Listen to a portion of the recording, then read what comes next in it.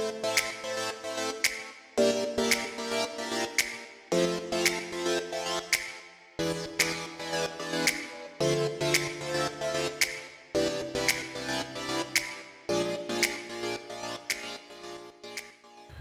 I been satisfied with my career?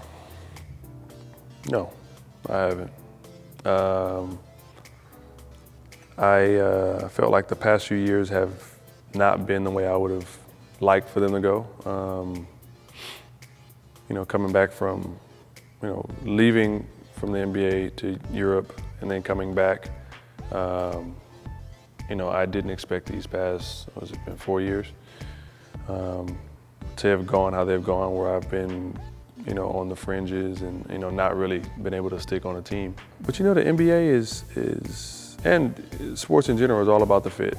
I didn't feel like I fit the Phoenix system like I thought I would and like they thought I would, which is, why they ended up using the amnesty provision on me. And since then, I spent some time in Brooklyn and in New Orleans, and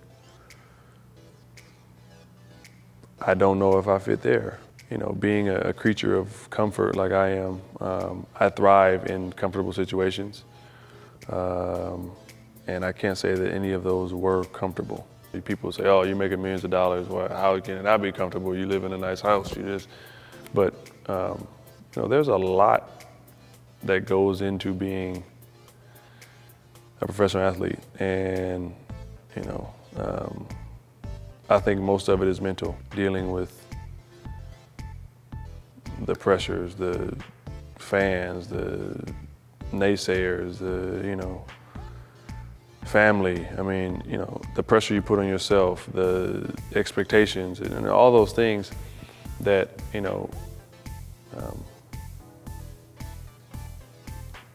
can all have effects on how your career goes. So I know for myself, these past, few years haven't been ideal, but, I also want to make sure that I'm not allowing my basketball career to dictate the rest of my life.